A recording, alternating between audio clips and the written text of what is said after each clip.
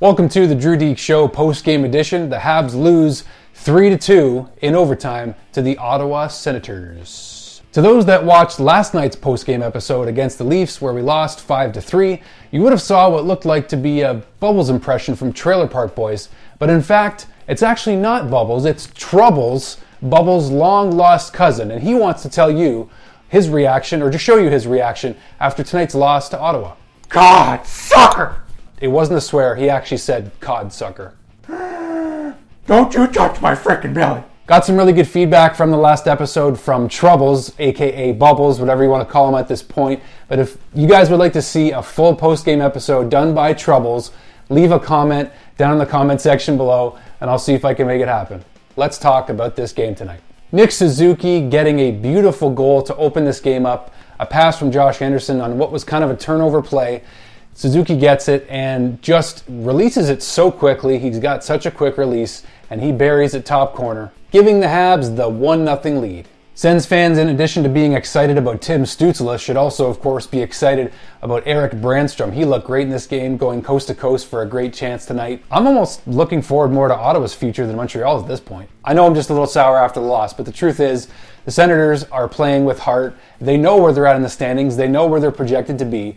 But they're just able to push through sometimes against the best teams in this division. And Montreal, don't know that they're one of the best teams in this division anymore. How many breakaways did Jake the Snake Allen stop tonight? Was it 5? Was it 10? It was somewhere in between there, no doubt about it. And something's really wrong in Claude Julien's head if he doesn't start Jake Allen in this next game against Ottawa on Tuesday.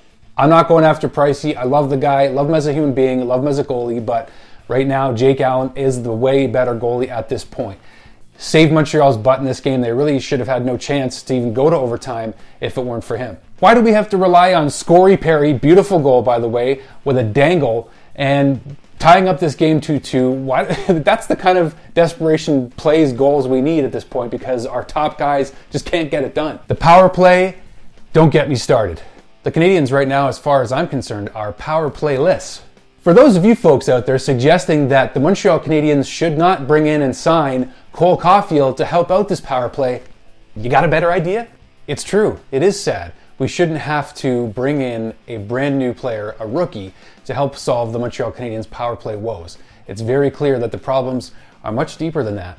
One thing Marc Bergevin had to see in this game was that we are power play-less right now. The power play had an opportunity to tie the game multiple times in this game, maybe even get some momentum and even get the winning goal from there, but we can't generate anything on the power play, man. There's just no confidence. It's at a sink. It's not even just the power play. This whole team is kind of at a sink as it is.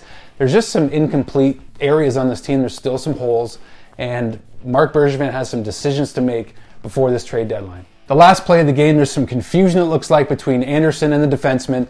He doesn't take Brady Tkachuk.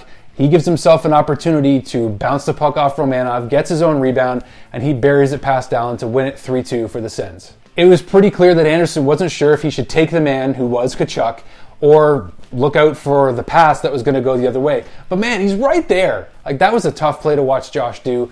Definitely thought that he should have took Tkachuk there, but I couldn't see what he was seeing, so I don't know. Thank you for tuning in to the DrewDekes Show post-game edition, guys. We will see you on the next one against the Ottawa Senators in a couple of nights from now. Subscribe to the channel if you like what you're seeing so far. Appreciate the support. We're coming up on 500 subscribers, which is just amazing. Fantastic. I really appreciate it, guys. So we will see you soon. Ricky, put me down.